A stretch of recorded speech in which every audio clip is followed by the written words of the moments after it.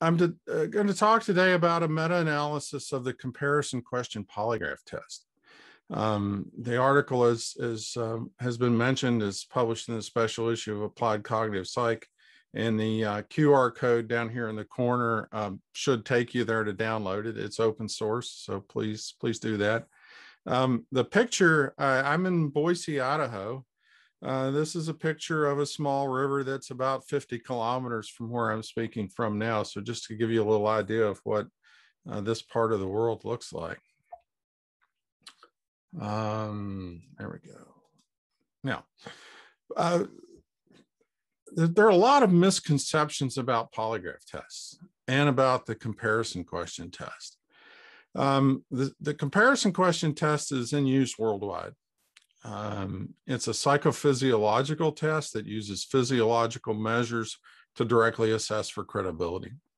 It's used in forensics, national security, employment in at least 65 countries. There are 24 recognized training schools, and worldwide there are 12 professional organizations with international memberships. And there are at least 3 journals now that focus on research in this particular area. There are a number of reviews available in the literature. There has been one every 6 or 7 years for quite some time now, but no meta-analyses. One of the first really well-known reviews was the Office of Technology Assessment in '83, and then there was an exchange between the Utah group and the Minnesota group in 1997. The U.S. National Research Council published a book, a large review in 2003, and then Kono and Ben Shakar published a review in Law and Human Behavior in 2018. There are problems with all of those reviews, including the one that I was co-author on, in that they're all selective. None of them were comprehensive. They chose studies and left other studies out, sometimes with more or less clarity about why they did that. They provided no sensitive quantitative analyses, so there were no meta-analytic estimates. Interpretation was often subjective. The NRC came up with a high estimate of validity, but they felt that the research methods were substandard and they should not be believed.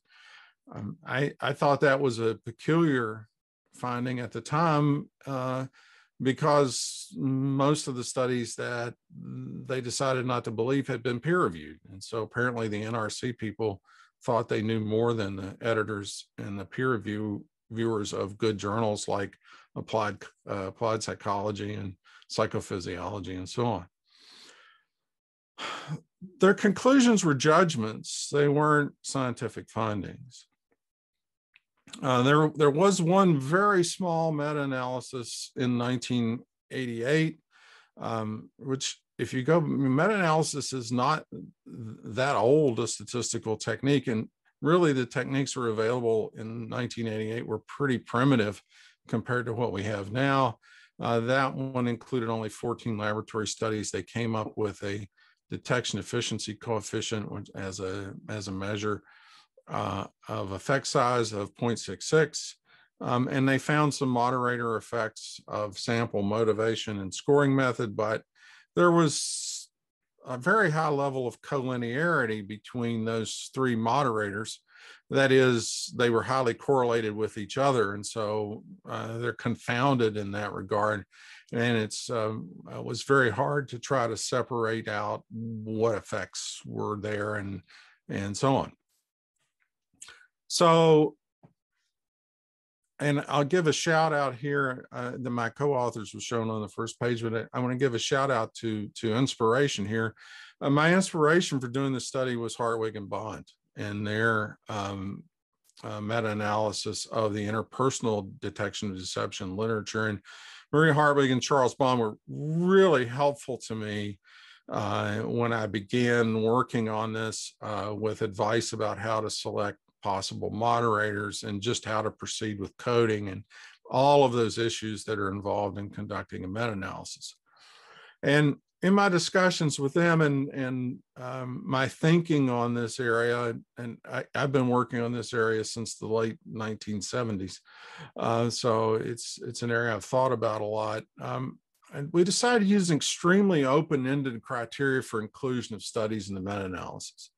We wanted to take in as many studies as possible, and our primary goal was to avoid any suggestion that we'd somehow selected studies to bias the analysis. So we wanted to take everything we possibly could. We wanted to look at studies that addressed the validity of the comparison question test and included at least one of the standard physiological measures. So the three standard measures are respiration, electrodermal activity, and a measure of relative blood pressure. So we wanted at least one of those. There was sufficient information included in the study to calculate true and false positive rates, true and false negative rates, and inconclusive rates if they were allowed. One of the things that complicates the analysis of the comparison question test is that there are three outcomes possible, not just two. So you could be found to be credible, you could found to be not credible, or we could say, we can't tell. And so from my point of view, anything that looks at the validity of the comparison question test needs to take into account that three-level outcome, which makes the analysis rather more complicated. We did the publication documents, the search terms and so on. I won't go into that, but we eventually examined 173 documents. 112 of them met our selection criteria and were coded. There were 61, obviously, then that didn't. All of that's described in the manuscript. From the 112 documents, we coded 221 data sets with 16,278 decisions. However, a number of those data sets were reliability data. So we have different people scoring exactly the same data with exactly the same scoring system. So we narrowed those down and did not include reliability data in the meta-analysis. Ultimately, we analyzed 138 data sets that were independent analyses. There were no cases of the same data being scored more than once by the same system. Those 138 data sets had 11,474 decisions.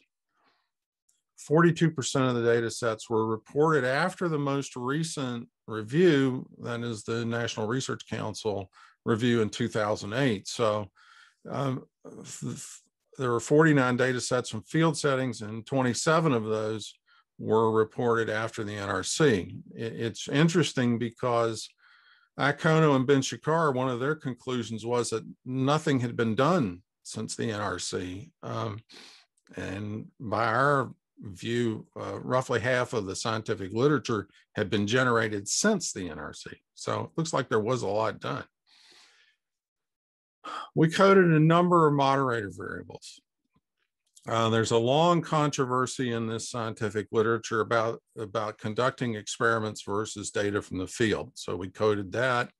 We looked at scoring systems. The polygraph field is fragmented in the way things are scored. We actually coded 8, but only 2 of those had enough data for meaningful analysis, which is a system that was used by the US federal government, which is the most widely used system in the world. There's also the system that was developed at the University of Utah, which is completely based upon empirical analysis and how it was developed. We looked at single versus multiple issues. Does the credibility test address a single issue? Does it address multiple issues? There are 2 kinds of comparison question tests, probable lie versus directed lie. I don't have time to tell you what those differences are. The directed lie is the newer and it's much more standardized. If you're interested, get in touch with me. I'll be glad to send you literature on that. We looked at studies that were peer-reviewed and published in peer-reviewed journals versus not peer-reviewed.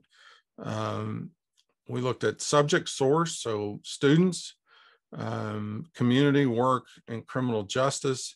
Again, there's a lot of controversy in this literature about using university students as your database. And we looked at motivation. And ultimately, we ended up coding 3 levels for motivation. That is nothing. So there's nothing associated with the outcome of the test. There's something. In a lot of the experiments, that's money. And then in the field studies, obviously, there are real world consequences. People lose jobs, may lose their freedom. In some places, they might even be risking losing their life. I'm not going to spend a lot of time on this, and I will say that Stephen Thurber, my co-author, is the meta-analyst, not me. I'm, I think, an intelligent viewer, but not into the mechanics of this. But what Dr. Thurber tells me is that this is the kind of graph you want to see, because the data are sort of evenly balanced above and below, and you have a relatively normal looking distribution of the studies in the study. I'm only going to talk about, we looked at true positives and false positives, true negatives and false negatives, and we also looked at area under the curve. But we chose to focus on this statistic, the detection efficiency coefficient, because it incorporates inconclusives. And so you're looking at effect size, looking at inconclusives. Outcomes are coded, not credible outcome was coded -1, an inconclusive outcome was coded a 0, a credible outcome was coded as a +1. So inconclusives lower your effect size estimate, but not as much as an error. And ultimately, we retained that, and we came up with an effect size. And you can think about that effect size as a point by serial correlation. So if you want to think about the scaling of it, that's a good way to think about it, of 0.694. We ran some statistics. I understand that those statistics have sort of fallen out of favor, but we looked at the number of studies looking for a file drawer problem, and the estimates of the likelihood of a file drawer problem are negligible. So it would require 6,082 studies to exist that have p less than 0.05. We also converted, you can take the point by serial correlation that we have here and convert that to Cohen's d, and the conversion is 1.92, and the AUC here would be 0.91. So we came up with an AUC that's very close to what the National Research Council found. They found 0.89, except that our results include inconclusives and theirs didn't. So actually our results suggest a much stronger effect than what the National Research Council reported. Here's a plot of what the respective distributions would theoretically look like with a Cohen's d of 1.92. And you can see that the two distributions, although they overlap, there's a lot of separation. Again, if you're interested in those statistics are important, I'd be happy to chat with you about them. We looked at moderators. We did find in our initial analysis, we included all of the data and looked for moderator effects, and we found moderator effects. And if you, the important column here is the Q column. So that's the effect, the size of the effect for the various moderators.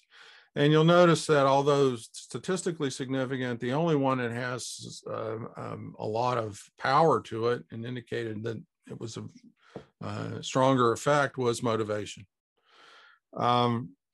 In discussing this and through the review process, and I'm going to give a shout out to Chris Meissner as editor of this special edition. Chris Meissner was what an editor should be. He made this work much better. He had great suggestions for how to improve the work. And it was, I have to say, after publishing 140 studies over my career, my experience with Chris as an editor was probably the best experience I've ever had with an editor. So kudos to Chris. But one of the things that Chris suggested was we also have a lot of collinearity between our moderators. And in fact, he suggested we should analyze the field data separately from the laboratory data. And we did that. I've already said this. And after we did that, interestingly, all the moderator effects in the experimental data went away. And so essentially we've replicated Hartwig and Bond here with the CQT in that none of these variables seem to matter. That's particularly interesting to me in that we were all surprised if you look at motivation and some versus none. We've always argued that as the people doing research in the area that it's important to have motivation in these studies. This says that the CQT seems to work even with no motivation. And then we also looked at the field studies. One of the primary findings that we had out of this is that the field studies here are monomethod. There really is very little variability between the field studies and the way that they're done. They typically are law enforcement. They typically involve using confessions as a criterion. They are fairly monomethod in the techniques that are used. There's just not much to see here. That's interesting, but it's also problematic in that there is variability. There's actually a fairly high amount of variability in outcomes. And so far, we weren't able to capture what the cause of that is. So there's work that needs to be done here. And the area is crying out for new methods to be used. And particularly interesting, I think, is the criterion method that was developed by Avital Ginton in Israel. That's a mathematical method for deriving accuracy that doesn't involve confessions. There are only 2 studies that have been published with that, so we can't include that as a moderator, but it's a really interesting approach, and I think it deserves a lot more interest. This graph, I think, is one of the other major takeaways from this. I used Gary Wells' information gain analysis. If you're not familiar with that, I highly recommend that you go look up Wells and Olson. I don't remember the year, it's in the 80s as I recall. Gary Wells told me that he thinks this is the most important work he ever did, which I think is really interesting. But what information gain gives you, these curves show how much gain there is in information from running the test as compared to predicting the base rate. So the x-axis in these 3 panels is base rate. So base rate of guilt from 1% to 99%. And the curves then show how much gain there is. And the red curves are for deceptive or not credible outcomes. The green curves are for credible outcomes. And then the black curve is information of truthfulness from an inconclusive. And what I wanted to do here was to get, I'm an applied psychologist. I'm interested about taking this into the real world. What impact did this moderator of motivation have on outcomes in the real world? And so we looked at the 3 levels of motivation that we coded. So the panel on the left is no motivation. The panel in the middle is some motivation. So these 2 are experimental panels. And then there's the real world studies. And to me, there's not much difference between these.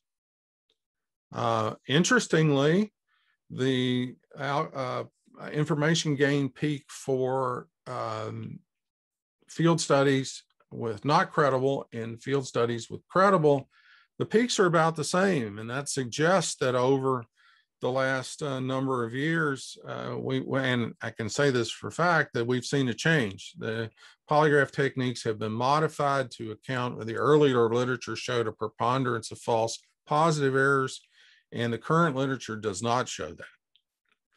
What the current literature does show that's different, and the one clearly visible difference between the field and the laboratory studies experiments is that there are more inconclusives in the field, and those inconclusive outcomes tend to occur with people who are credible. So the changes that have been made have shifted false positive outcomes to inconclusive outcomes, but inconclusive outcomes shouldn't hurt the individual. It's just they don't get the benefit of having passed. So primary takeaways. For scientists, the meta-analysis provides clear and unambiguous evidence for the ability of the CQT to discriminate truthful from deceptive individuals. The broad theoretical attacks of the critics of the CQT simply don't find any support in the data. For practitioners, this says that the CQT can be useful in showing a large improvement over interpersonal ability to detect deception, with CQT showing, and if you convert our effect sizes into accuracies, it's in the mid-80s, 80 to 85%. Interpersonal deception detection, as you know from Bella DiPaolo and the work of many people, Alder Dry, is around 56%. So if you can get into the low 80s, that's a lot of information gain. I will conclude, though, there is high variability in this literature. And certainly I would never say, and I agree, and know my co-authors agree, this doesn't say that every CQT conducted is accurate. It's only that it can be accurate when they're properly conducted. And one of the big problems in this area is standardization and regulation.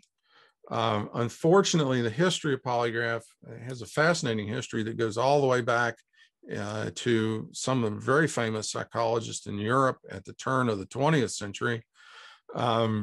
Munsterberg wrote extensively about using physiological measures to detect deception around 1911 or 12.